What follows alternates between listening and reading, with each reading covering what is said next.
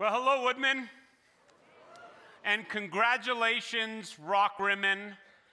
This is a weekend when all of our campuses should celebrate with you after what must have felt like 2 long years at times. Partners in the Gospel, wrapped up and finished. The lower level is done. And we are so thankful. You know, as Pastor Matt, I know, was praying, and then I know he reminded you of his prayers. It was done on time, it came in under budget, and it has been fully funded through you.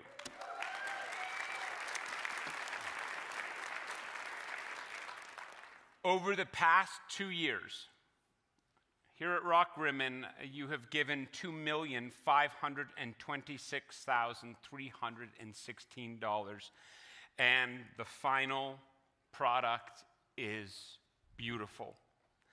So, if you dropped off a K down to birth kid in Noah's Ark, get up and go get them.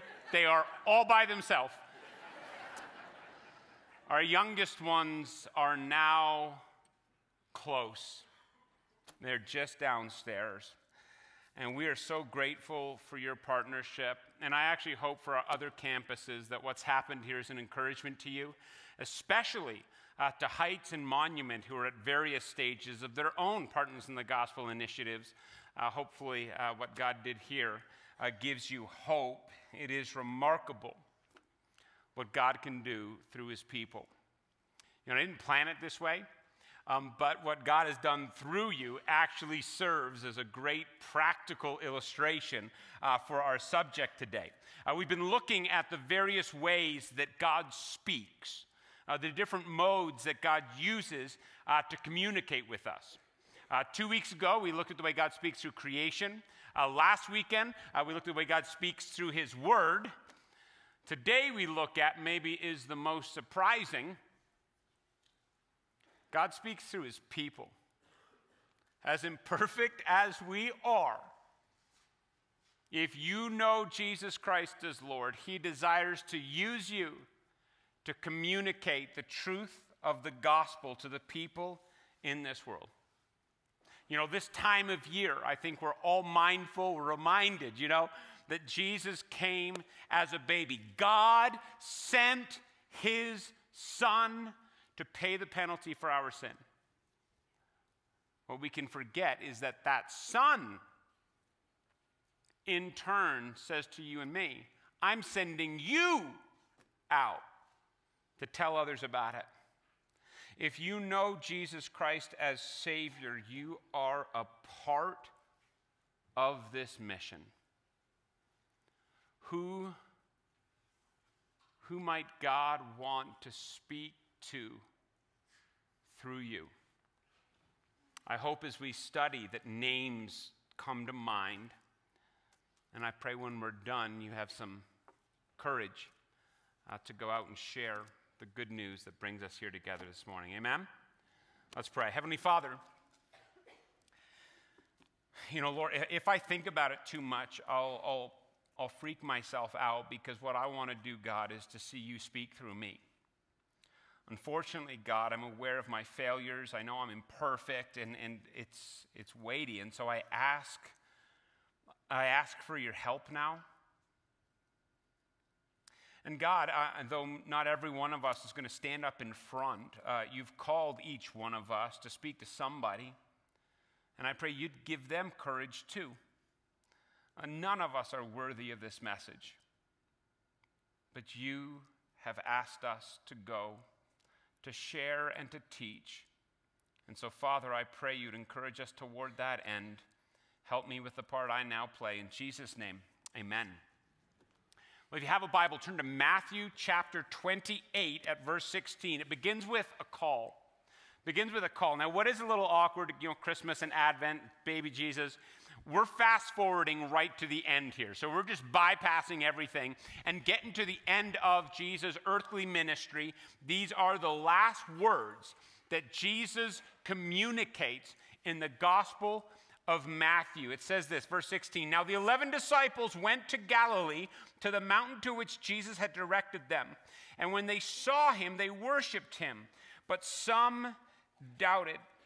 So it was just in verse 10 that Jesus, we saw his first resurrection appearance was to a bunch of women.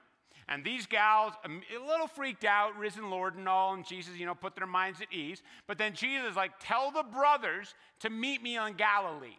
And Jesus and the disciples were so tight, he doesn't have to be any more specific. They're all like, "Oh, we know where that is. Okay, we'll be there." And so the gals go, they tell the disciples, they are on their way to Galilee. A journey that was probably taken with, I think we could agree, some excitement, some anticipation, maybe a little trepidation. Last time they were with Jesus, they had been running away, and now he wants to talk to them. It's the first time we get reference not to the 12, but to the 11. Judas, who'd been numbered among the 12, betrayed Jesus and then took his own life. But as we know, the disciples, they didn't stand with him either. Peter even denying him 3 times. But their failures did not preclude them from the invitation. And they go to the place that Jesus had appointed. Matthew says what is a little odd. They saw him, they worshiped him, but some doubted. Now, the word doubt there's probably too strong in English. It conveys more the idea of uncertainty or hesitant. It's used one other time in the New Testament. There's a story told of Peter. He had been in a boat with the disciples, and Jesus did something a little out of the ordinary. He came walking to them on the water. And Peter, always full of moxie, said, "If it's you, Lord, tell me to come to you." Jesus said, "Come." And Peter got out there walking on the water, but then he felt the wind, he saw the waves, and he began to sink. And Jesus said, "Why do you doubt? Why are you uncertain? Why are you hesitant?" That's the same word being used here. I think if we're honest, if we're fair to them, we can appreciate it. You think of maybe if you've ever had that opportunity to meet someone like super famous, an athlete, a musician, or something, and maybe you're like, "Oh, I don't know what to say." If you can appreciate that in some small measure, the risen Lord who'd been dead and now is standing before you in a glorified body, that's different. Especially when you had last ran away. Especially when you're not sure if you're up to what he's going to call you to do. I think a lot of times I can find myself, and I suspect you're probably not all that different, in church and worship. You acknowledge him as Lord, you lift your voice, but there's parts of you that I don't know if I can do the thing he's calling me to. I'm uncertain how this is going to work out. How do I respond in this situation? We worship our risen Lord, and yet, in various ways, at various times, there is some uncertainty. While we are 2,000 years removed from this day, what Jesus is going to call the disciples to is the mission you and I, as followers, are called to as well. But before he tells us the expectation, he reminds them of his power. Look at verse 18. "And Jesus came and said to them, 'All authority in heaven and on earth has been given to me.'" And I think this begins sweet, and it's easy to go past it. It doesn't just say that Jesus said to them. It says that Jesus came and said. Lest you ever think that our God is a God who sits far off in the distance, just barking orders for us to follow, that is not the case at all. Jesus came to these that had run away from him. Jesus comes into their presence, and then he speaks these words of truth and says, "All authority has been given me. All authority in heaven and on earth is mine." As the risen Lord, Jesus has been given all authority by his Father. Jesus is the sovereign Lord of the universe. Throughout the Gospels, we see Jesus been demonstrating this. We see the authority Jesus had in the words he said. We saw Jesus' authority over demons, over sickness, over death itself. Matthew's Gospel has been ramping up to this point. He began with what isn't like fantastic reading, but a genealogy connecting Jesus to King David. Matthew's the one who records the story of the wise men coming from the east, looking for he who is born, King of the Jews. And now, the culmination of what Matthew had been seeing unfold before his eyes is said explicitly by the risen Lord. He has all power. Unfortunately, it's easy to overlook that, I think, this time of year. So much talk of Jesus, baby Jesus. You look at your little nativity set, it's the smallest one. It's easy to sing the songs and forget that that little baby is the sovereign God of the universe in whom all things are held together. It's especially difficult to see knowing the kinds of 2018 some of you have had. You've been looking to him, you've been trusting him, you've been asking him, and things haven't gone the way you'd hoped. I wish that I could somehow give you a glimpse of the heavens and Jesus seated firmly at the right hand of God. I wish you could see the times he stands to speak to the Father, interceding on your behalf. We do not see him as he is, but make no mistake, he is there. He has the power. And if you're new to this stuff, yes, we are thankful that you are here, but you need to know. Jesus speaks past tense. All authority in heaven and earth has been given. It's his. And you might not recognize it as such today, but I tell you, one day you most certainly will. There is one day where every knee will bow and every tongue confess that Jesus is Lord. This authority was given him. It's what he possesses. Jesus came as a baby, yes, but he grew up. And he never sinned. And the only reason he made the big journey was to go to the cross, to give his life for you. All the naughty things we do, the lies we tell, the lustful thoughts we have, those pens you steal from your employer. You see Woodman pens everywhere. Jesus gave his life in our place to reconcile us. One day you'll acknowledge it. I just hope it's not too late. Jesus is going to call his people to something big, and before he does, he reminds them of who he is and the power he has. And then he sends them out on mission. Look at verse 19. Go therefore and make disciples of all nations, baptizing them in the name of the Father and of the Son and of the Holy Spirit, teaching them to observe all that I have commanded you. We refer to it as the Great Commission. And these are the marching orders for any one of us that would call upon the name of Jesus Christ for the forgiveness of our sins. If you know Jesus, this is what you're supposed to be about. He tells us the end game right in it. The core objective clearly stated. We are to be making disciples.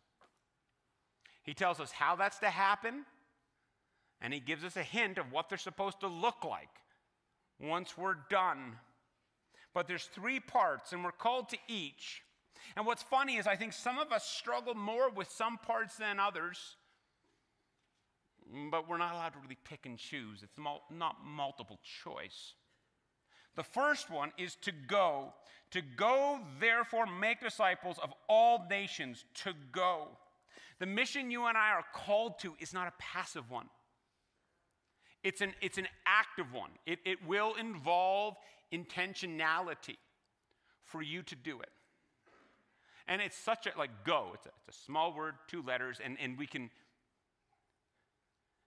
misunderstand it. Some people make too much of it. Go into the nations, and they're kind of like, well, this is for like the pros, the professionals that are going to go overseas. Thankfully, I just live here. No. This is for all of us, regardless of whether you move abroad. We are all to be about getting the gospel to the nations. The gospel of Jesus Christ is for all people, regardless of the color of the skins, the color of their skin, the country they were born, their socioeconomic status. The gospel is for all.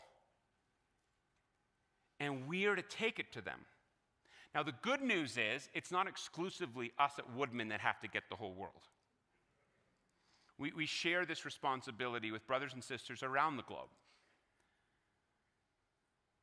But it is a responsibility we share. I wonder if in 2019 it's going to be the year you go and you move and you live somewhere else for the sake of the gospel. If you've been around, I would love it if you did. Not that I don't like you and want you to leave. But I just, sometimes I want to go. And it would be great if God put that on your heart.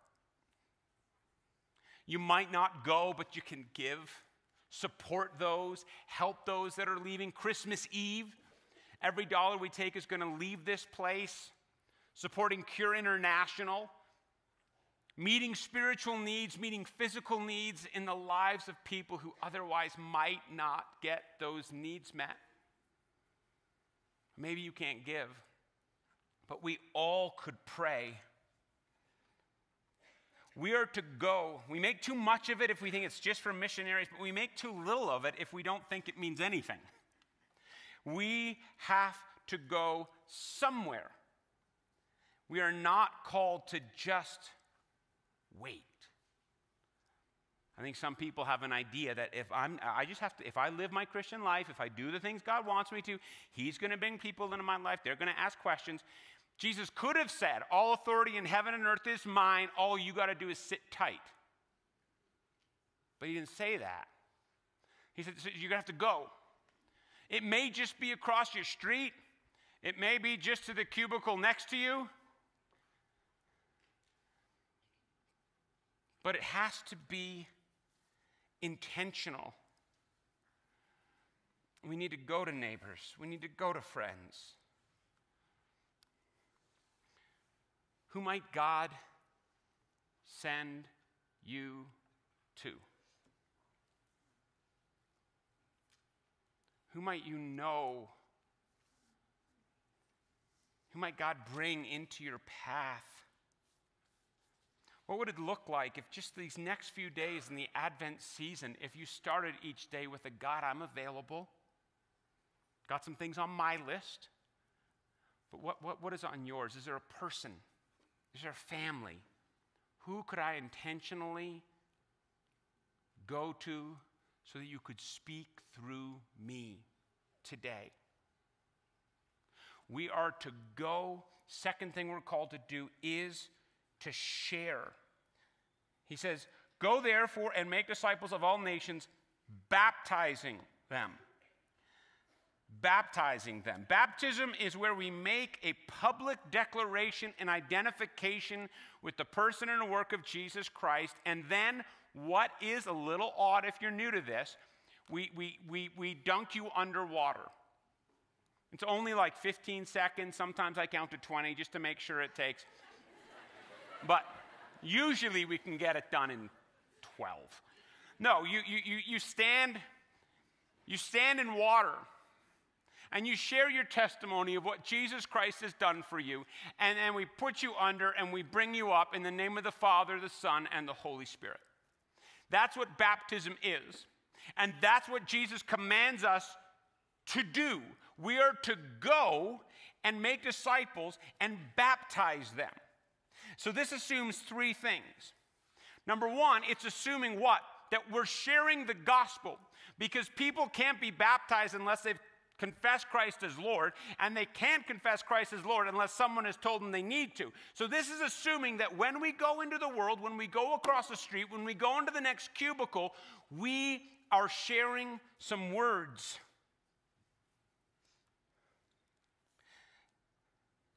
People need to know the way they're to go.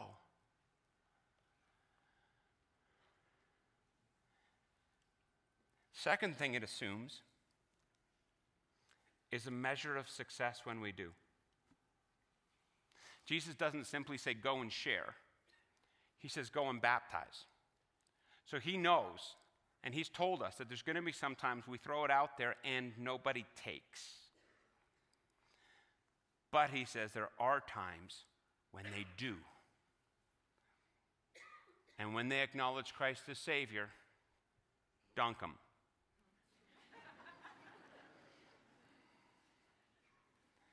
Now,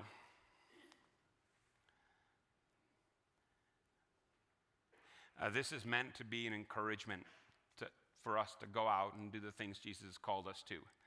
But just as sort of a separate issue, I know some of you have been trying very hard and praying very long and being very faithful to share the gospel, and there's loved ones and family members and dear souls in your life that have not responded. That is hard. Now, the thing about this directive, the thing about his command is he doesn't put any times on it. Doesn't say go for 2 months or go for 3. Doesn't say go for 7 years or go for 2 days. Just go. Make disciples. Baptize. Doesn't say how many you baptize before you quit. Doesn't say how many you expect in your first year. Share. And if you have been, and you're not seeing the response, if nothing else, I just want you to hear, do not grow weary in doing good. Keep at it. And as you share, you and I do not need to, when we talk about sharing the gospel with people, yes, there are times when you're going to lay it out, spell it out, call the question. But there are other times when you can actually just share your Christian life with them. We have this weird way of separating the spiritual and the secular. And we needn't do that. How many times have you went to church, your kids did some event at church, and you served at some place on the weekend, and you went to work on Monday, people say, how was your weekend? Good. What'd you do? Nothing.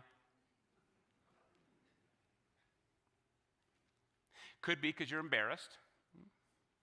Could be because you don't realize how special your weekend was and different than the one that they had. You could say, well, long weekend this weekend, actually. Did a lot of stuff at church. My wife's got a serving kids. I don't even like them. But I was there, you know. You could. Have you ever been studying God's Word or you're in community group, you feel like there's something that you need to do, you need to respond to. There's someone you need to apologize to at work. And you go in, you say, we need to talk, I want to say I'm sorry. You could say, hey, this is sort of weird. I think you know, like I'm a Christian. And I try to read the Bible. I don't do it all the time. I try to do what God wants me. I was doing my thing the other day, and I was reading this passage, and I realized I did the very thing my guys asked me not to do. I want to ask you if you'd forgive me. Just to bring your Christian life and like open the curtain on who you are and what makes you different. It's not always a gear up, 7 weeks of preparation, throw it down. Sometimes call the question.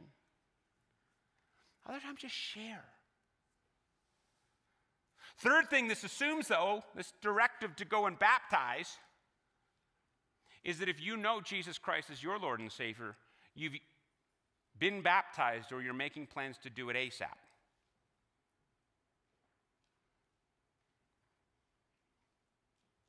Do you know Jesus, but you've not been baptized?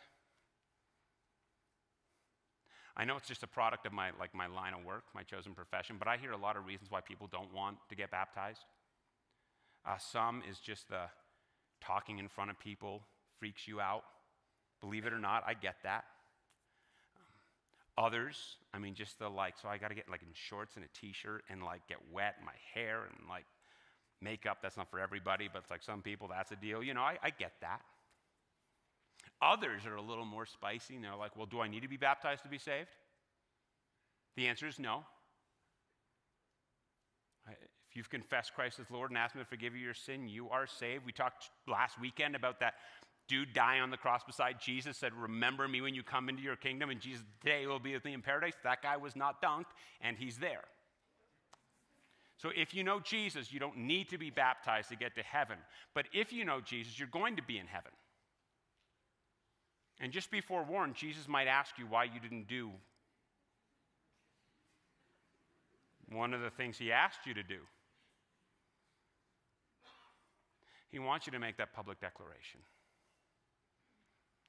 He wants you to identify with him. And if you know Jesus as Savior, you could do it. Do you need to? Maybe that's a 2019 easy goal that you could check off. We are to go into the nations where we are to make disciples, baptizing them in the name of the Father, Son, and the Holy Spirit. Notice that great sort of early Trinitarian reference. What else are we supposed to do? Teaching them. We're to teach them to observe all that he has commanded. It's not simply that we are to get people saved and baptized. We are to teach them and disciple them when they have committed their lives to Christ. We are to want them to live the life Jesus is asking them to live, which means all of our time in this book, all of our time spent studying and learning, it's not merely an intellectual pursuit. The purpose of the teaching, the purpose of the learning is so that it makes a difference in our daily lives. There are people who know tons about what the book says. It makes no practical difference in the way they live. That is not what we're going after. Jesus tells us to teach people so that they can observe all that he had commanded them to do. This is why we spend an inordinate amount of time, when you think of all the stuff we do in a service, to this part. Because there's things in this book we need to know, and there's some uncomfortable things in this book that we probably wouldn't get to unless someone else stood up and talked to us about it. This is why we have community groups. Because some of the stuff in this book is actually hard to do, and we want you to have people to encourage you. We want you to be able to encourage others. It's why we have Woodman U. Because there's some stuff that you need to know now. And he's going back to Mark. I don't need that. I need something else. And we want you to have an opportunity to get the content that you need. Because we need to learn and live so that we can teach others. Ezra 7:10 is one of my favorite verses, and probably in large part, I think, as to why we named our youngest son Ezra. But Ezra 7:10 says, Ezra set his heart to learn God's law, to do it, and to teach his statutes and rules in Israel. Ezra set his heart to know what God wanted, to do it himself, and to teach others. If you're in the market for a life verse, that's good. I mean, get grandma to crochet it, put it on your dashboard. That would be. Imagine if across the board we desire to know what God wanted, to do it, and then to tell others. I realize that it sounded funny me talking about it because I stand up here and I get to talk longer than maybe you'd like. But this isn't just teaching here. It's telling your kids, unpacking for coworkers. You know, it's not like God has times of the year that he does more like stuff than others. He's pretty like good all year round. But if you're anxious about sharing the gospel, if you're nervous about it, for us, this time of year is incredible. Most people in our culture know that something happens on December 25th. But not everybody in our culture knows why it's so special. You could begin to teach by that Christmas party you got planned for next Tuesday. Say, hey, you know what? We're so glad to have you here. We're just going to have dinner. But like, you know, one of the things that we do in our family, we're just going to hope this doesn't we always read the Christmas story. It's in Luke 2. Would you guys mind if I just read it?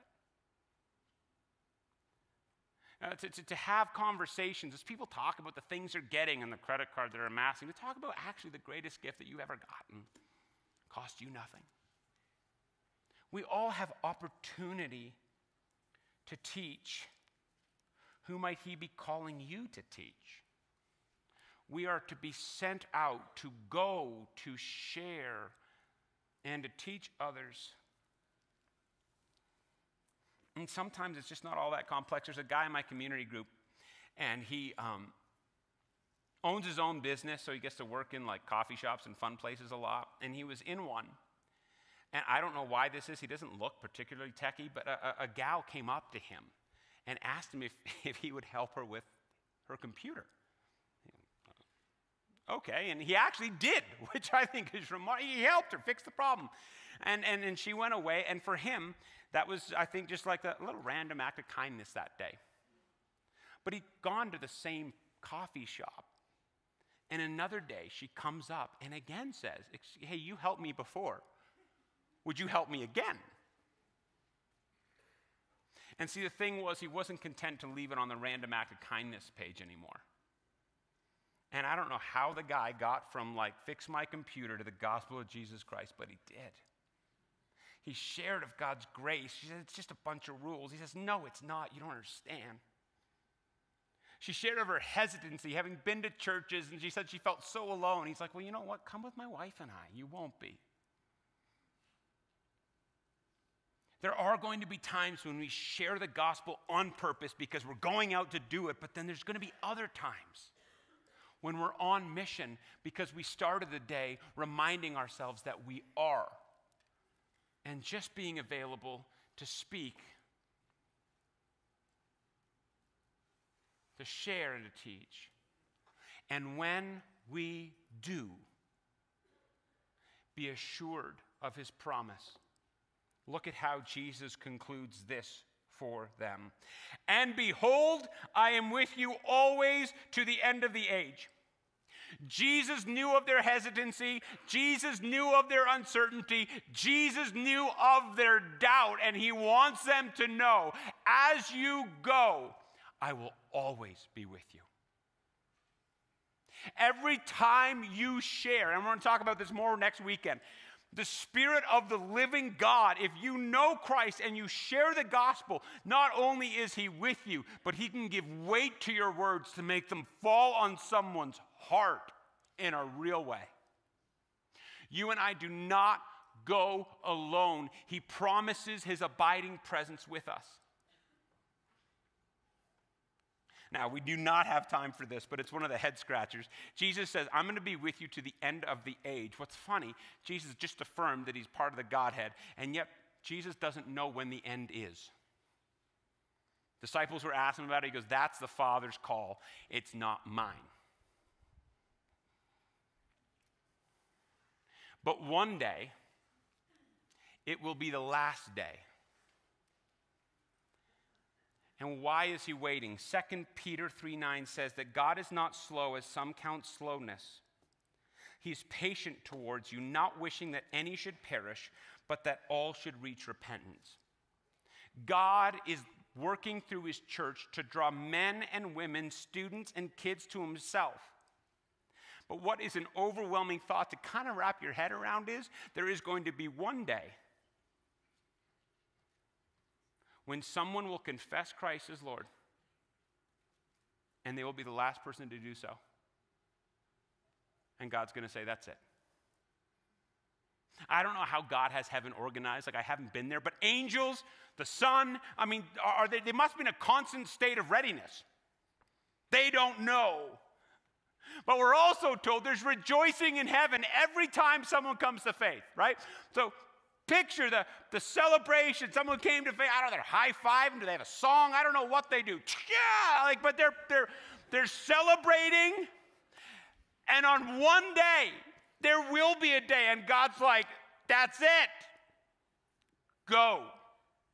And that one angel's going to be, is this a drill? Is this a drill? Right? And it's going to be done. The end of the age will come. And God knows who that person is. Now, I'm not going to try to be sentimental and be like, you might be the last person to share the gospel with the last person and have that like on a badge for eternity. Obviously, I can't say that'll be you. But I can say if you never share the gospel with anyone, you've got no chance that it could be.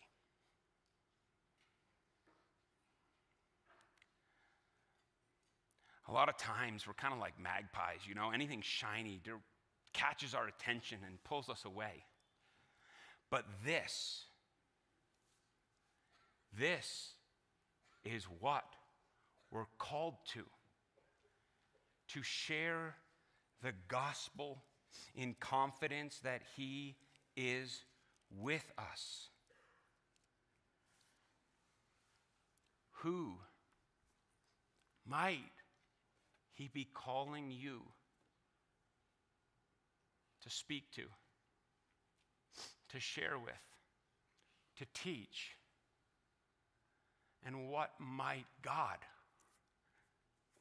do through someone as imperfect as you, imperfect as me, when we're faithful to be about the thing he's asked us to be?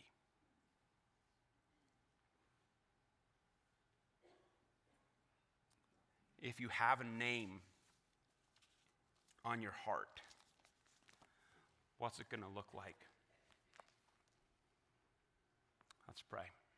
Heavenly Father, Lord, I imagine that a lot of us here are probably like me in that it's not opportunities I lack, it's just the confidence to take them. Lord, in all the things we get to enjoy in this world, I pray that you would keep us mindful of the reason you've got us on it.